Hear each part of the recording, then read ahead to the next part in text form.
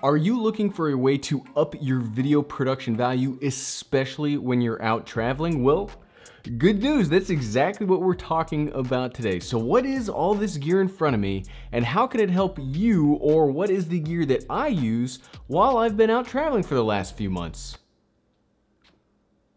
Let's find out. What's up everyone, I'm the Everyday Dad, and if I can figure it out, you can figure it out. So like I said in the beginning, and you may have noticed over the last couple of months, I've been traveling for work, so this corporate housing has kind of become like my base camp. And what I was trying to do was find a way to have a full like video kit that lets me get the same like high level of production value that I like to give you guys, but have it with me wherever I go. And all of this gear that could fit in a carry-on suitcase, this is all what you've seen over the last few months. And so what's making this video a little more difficult is, since this is all of the gear, like this is literally all of the gear I use, we're doing this with like my the stuff that I don't normally use. So we don't normally use this camera, we don't normally use this camera, we definitely don't use this audio. So we've had to like jerry rig everything, and we're using a window right now. So you could even do this with just a window. There's a window in front of this apartment that we're using for the light instead of my light, which is right here.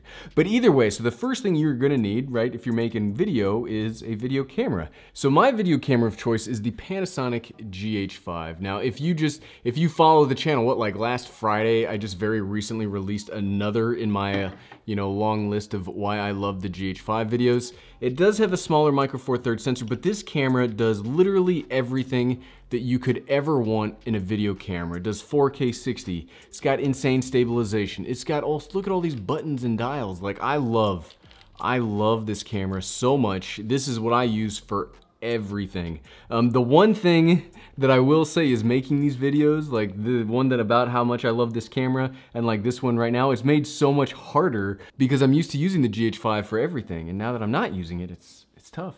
It's tough. But a camera body like this by itself doesn't really get me much. I'm gonna put you on this chair.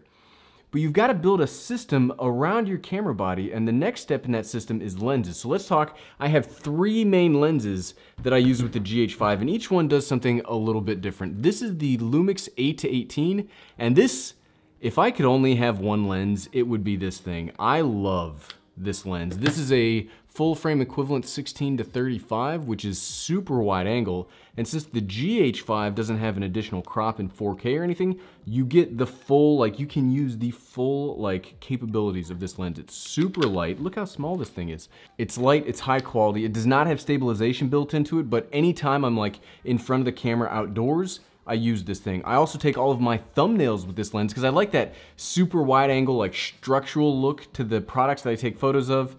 This lens, not only is it wide, but it also gives you like macro photography things. I don't even understand how that works, but this lens is one of the best lenses ever made. I love this lens.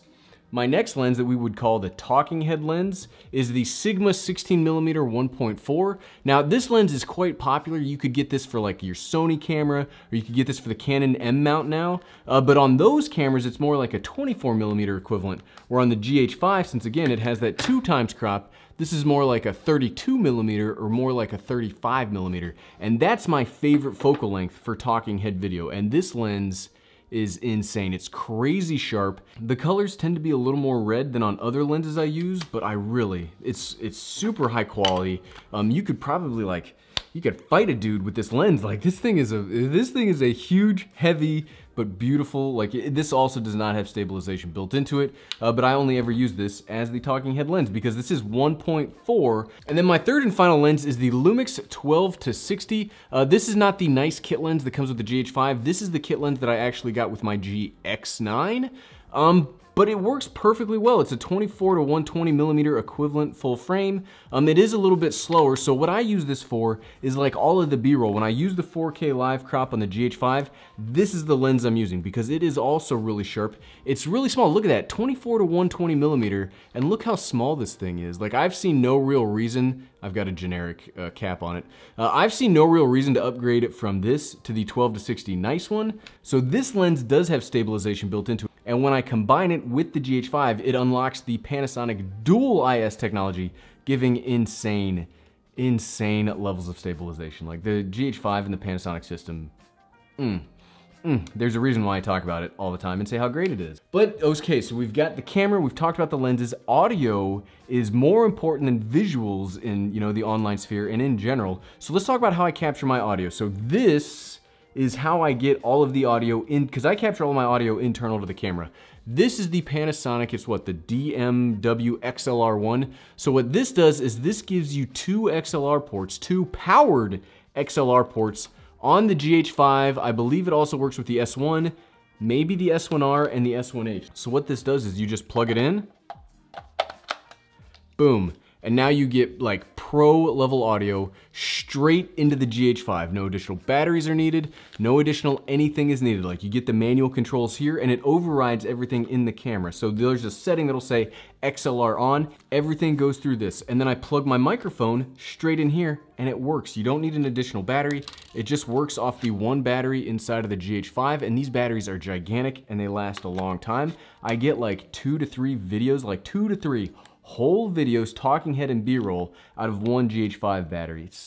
It is the best. And look at that. Look at that.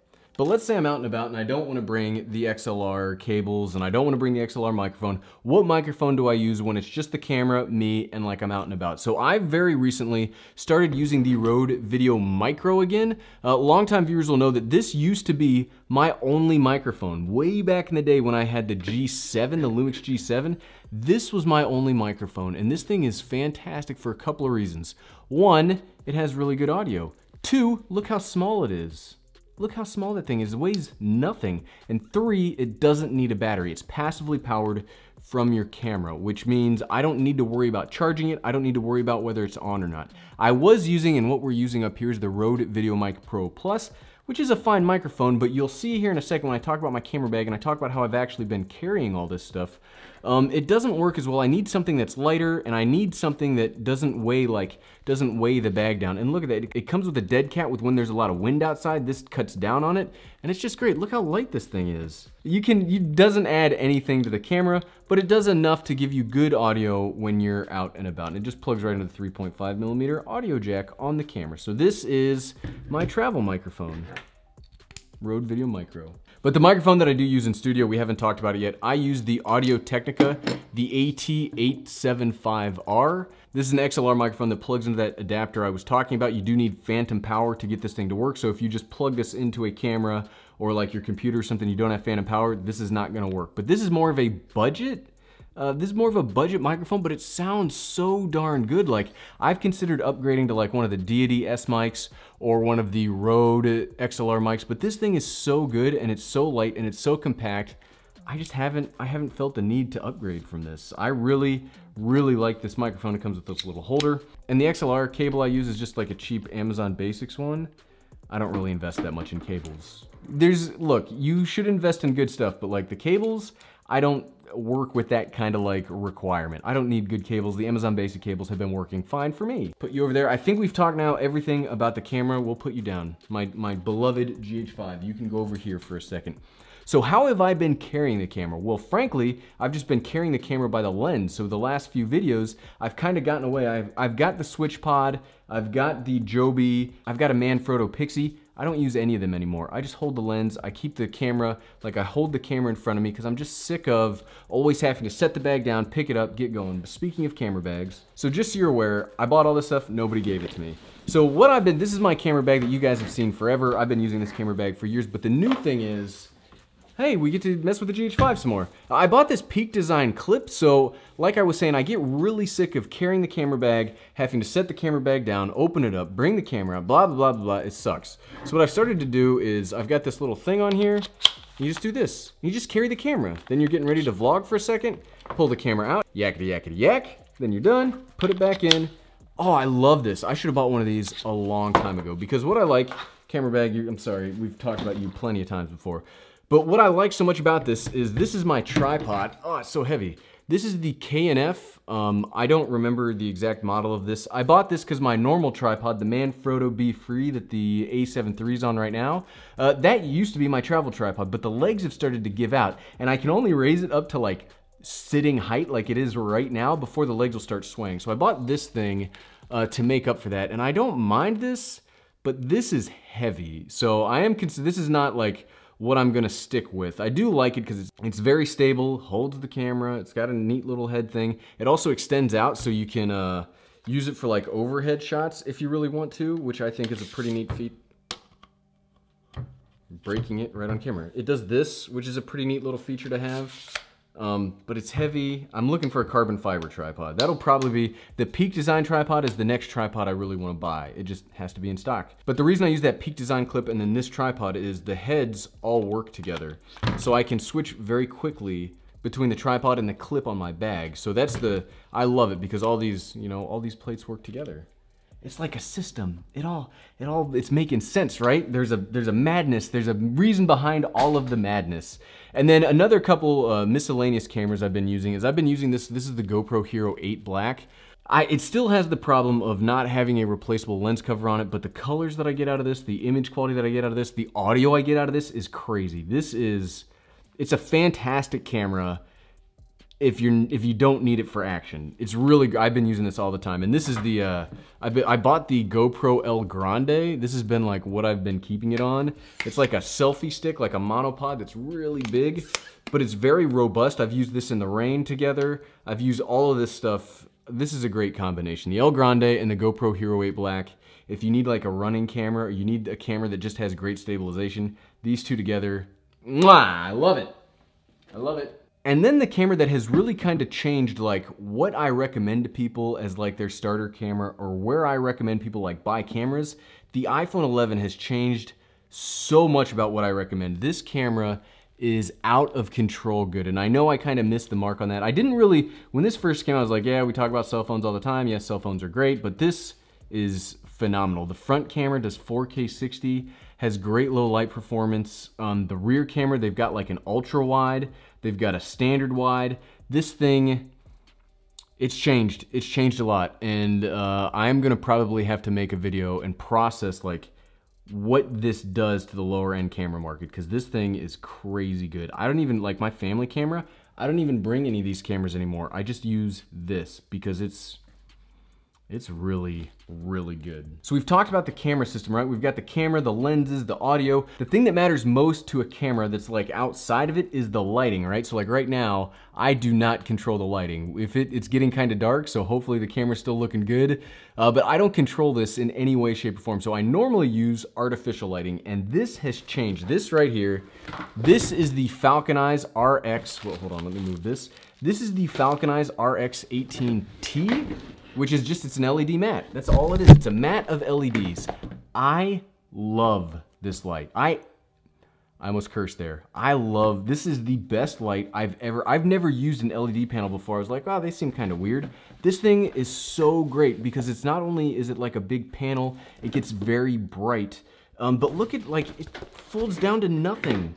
The light I use in my normal studio, and the light that I started off using here was the Aperture 120D2, which is a fantastic light, but when you set it up and then you get the light dome, it takes up so much space. Even with the Light Dome Mini, it takes up so much space. Love the lights, but I needed something that doesn't take up my whole room. Look at that. Look at that. And then it even comes with, you see this? This is the diffuser. It's got nice diffusion material. It pushes out from the light a little bit. It's got this layer, but it also has a honeycomb so you can direct the light. Oh, I love this. I love this. And it folds up to nothing. It folds up. Look at this. Look at this. I've said that 5 times now, and that's for real. This is crazy. I will continue using this light. I'm shocked. I cannot, even right now. This light's fantastic. If you've never used an LED panel, I highly recommend them. So you've captured all of that video. What are you captured on? Oh look, it's this thing that we've talked about a whole bunch too, which is what I keep my SD cards in. Boring, nobody cares. So what I've been using to edit my video, yes, like I said in the video the other day, I've been using the MacBook Pro 16 and it's right over there. But what I use the majority of the time here and what I want to talk about is the MacBook Pro 13, which fits in this handsome case. We'll talk about this case in a second, but I've been using the MacBook Pro 13 for most of my time here. And this computer, this is the 2019 base model, so it's not upgraded or anything. This is a fantastic editing computer, especially if you use something like Final Cut Pro X, which I do. You can edit pretty reliably with, I do all my stuff in 4K. This handles the 4K. You do have to use in the performance mode and not the best quality mode, but I love this computer. It's super lightweight. It travels just so well. The big negative about it is it's only got 2 USB-C ports, so you will need a dongle. This is my dongle. I think I bought this at Best Buy. I don't know the brand, J5 something. You just plug it in, gives you HDMI, gives you USB, gives you Ethernet, gives you power through, but I would never use this because this thing gets hot even when I just have it plugged into an external monitor that I've been using. And this thing gets hot even if that's all that you do. It also has SD card ports and a micro SD card port. Something that I've been using to edit the videos when I'm traveling, I've been using the AirPod Pro. I just put them in my ears, pair them with the laptop. They've got great noise cancellation, and these are awesome for editing. Editing audio is very important, especially when you've made mistakes in the past, like one of us. Not naming names, Everyday Dad. How dare you? And you find yourself not having a channel of audio, always edit audio with headphones. And these headphones are phenomenal. They're so much better than the AirPod ones. I really, really like these. And then I've been doing all my editing since this is the base model. It's got a 256 gigabyte hard drive, which is mostly taken up with the operating system. So I have this Samsung T5. This is a 500 gigabyte. I just put everything on this and then render through the computer. It is like right now it's Black Friday, so I might upgrade this to a 1 terabyte today. I don't know. We'll see. This has been working perfectly fine. And then I keep all of this stuff. I don't remember what brand, Native Union. I bought this at the Apple Store. I don't exactly remember what brand this is, but it keeps everything together. So your cables go here, your mouse goes here, your power brick goes here, your AirPods go here. It just keeps everything together in this little bag. And then I've got this thing, and I definitely don't remember. Oh, it is getting dark. We had to bump the ISO up because, again, I don't control the light and it's getting dark. In case, this is the in case. So this is just the case I've been using. The sleeve that has kept my MacBook Pro 13. Works perfectly well. Works perfectly well. The thing that's not as exciting. What is exciting though is this. This is my iPad mini, and you're like, well, iPad minis are kind of boring. But the new Catalina OS gives you this thing called Sidecar, which, check this out. I didn't mean to put this away yet. But these together, these two things together, which easily fit in a backpack, look at that. This gives you dual screen capabilities for editing. That's insane. Dual screens are just so much easier to use. You just click on the thing, you connect it to the iPad, and it works. So this is all the gear that I use. It fits in a carry-on, easily gives you like high quality video production value. You've seen it in the last like 2 months of videos. This is the stuff that works. I love every bit of this. There will be links in the description below. And if you liked this video, I bet you would like that video where I talk about the GH5 as the perfect camera to this, the perfect system. Click here to watch it. Click, click, click, click, clickety, click, click, click, click, click. Thanks for watching.